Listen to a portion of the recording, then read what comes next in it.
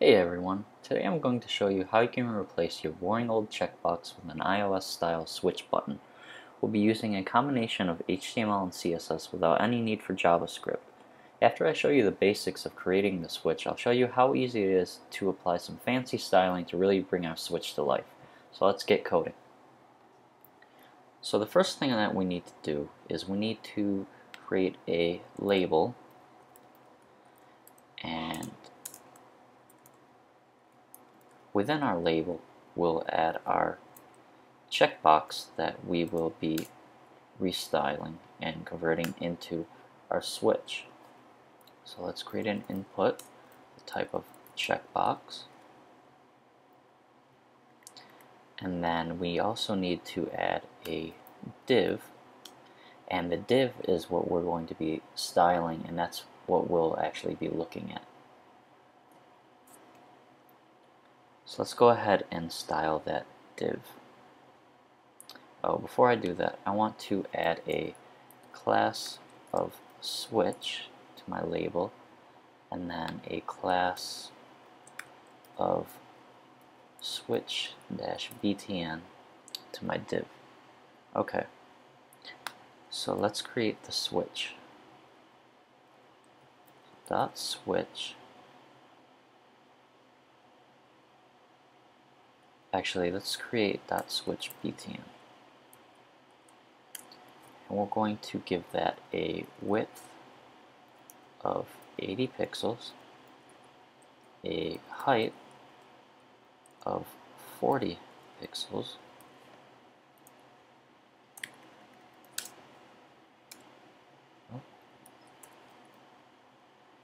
and a background of, we'll give it a light gray. Okay, so we have that, and then I want to add the button that will be our toggle button. So I'm going to do that. I'm going to create a pseudo element on the switch btn, switch btn 4, and then I'm going to say that I want, first let me set the position of our background to relative, and then the position of our button, the actual button, will be absolute. Okay, so I want that to have a height of 36 pixels because I want 2 pixels of padding on each side of the button, and then also a width of 36 pixels. And then I want that to have a background of white. And then I also need to specify I want the left to be 2 pixels, and I want the top to be 2 pixels. And then we won't see anything unless I put content and make sure that's empty. There we go. Okay. So now, if I want to make this interactive, I need to tell it that when the checkbox is checked, to move my button to the right. So to do that, I'm going to say dot switch dash btn, and then the sibling of an input type equals checkbox. Oh, sorry, this is backwards. And if I have an input and the type equals checkbox, and it has a sibling of switch dash btn, then I want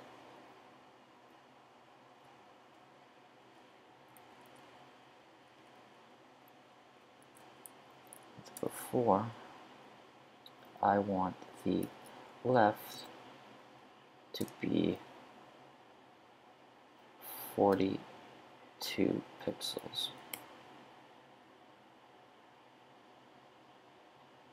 And then I only want that applied if my checkbox is checked.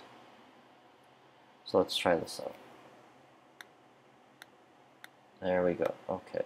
So one last thing is we don't want to have our normal checkbox showing, so we need to hide that. So let's say dot switch, and we want that to be opacity of 0. And the reason that I did that is, see, you can't see it, but I'm pushing the spacebar. If we set display none,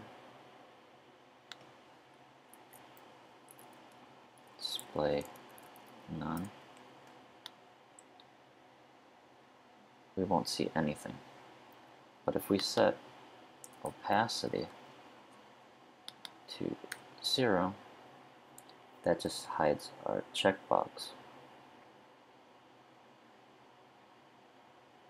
And then we can still, for accessibility, we can tab to change that. Okay, one thing I forgot is that I want the cursor to change to a pointer when I mouse over this so that we know that it's clickable. So to do that, that's easy. We just need to add a cursor pointer to our switch BTN. And there, now we can see that it's clickable. And then I also want to change the background color of the container when the switch is selected on. So to do that, we're just going to copy this here. But instead of targeting the pseudo element, I want to target the container. And I'm going to say background, and I'm going to make this a light green. So I'll just say 100, 255, 100.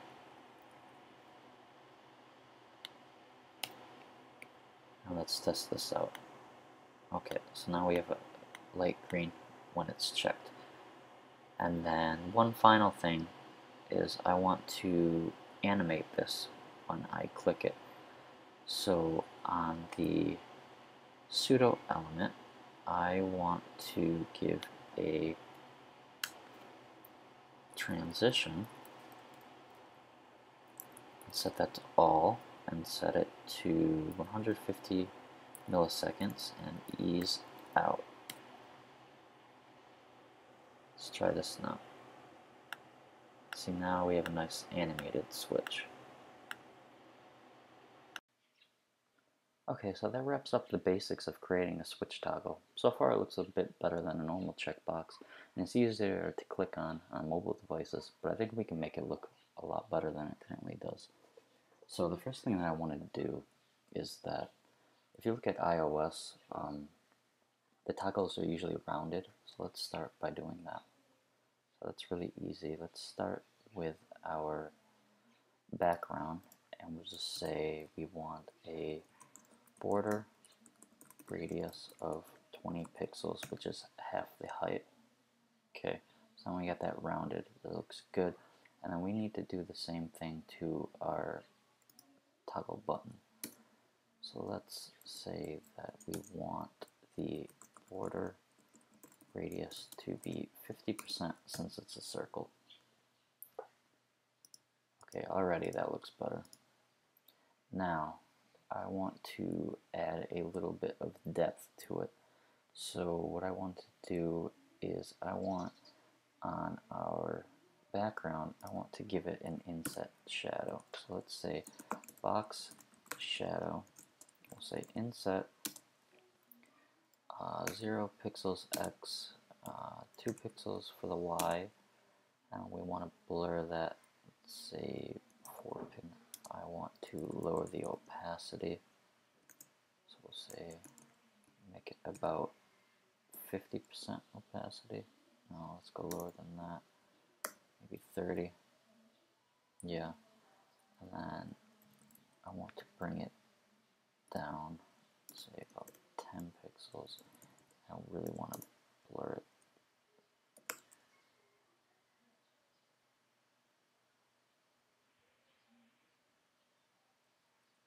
No, that's a bit much.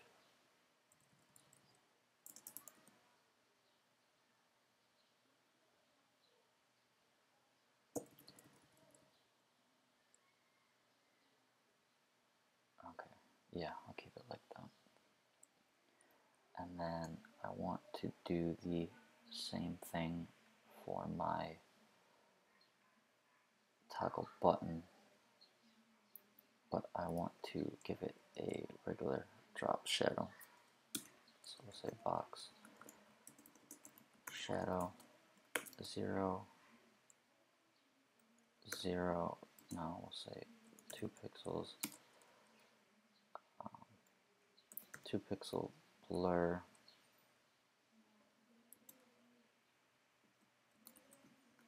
And then I want that to be about 25%. And I'm going to bring in this blur a bit, so I'm going to give it a negative 4 pixel spread. I want to bring it down for 8 pixels.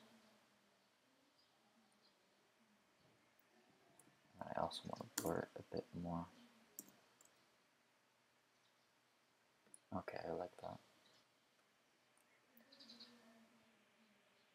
And then I also, instead of making the button white, I want to give it a subtle gradient. I'll say linear gradient. We'll start at white and then down to, let's say, F2, F2. So how does that look? Yeah, that's a bit better. And that green is a bit much. So let's fix that. Okay, so let's go ahead and replace this neon green with something a little bit more subtle. Yeah, that looks good. Okay, so there's our toggle button. We've restyled it, made it look a lot better. I hope you liked this video and found it useful. I'll be creating more videos on creating different UI components. So if you like that kind of thing, make sure that you subscribe. If you create any cool looking switch toggles, send me the link because I'd love to see what you guys come up with. Other than that, thanks for watching and I'll see you next time.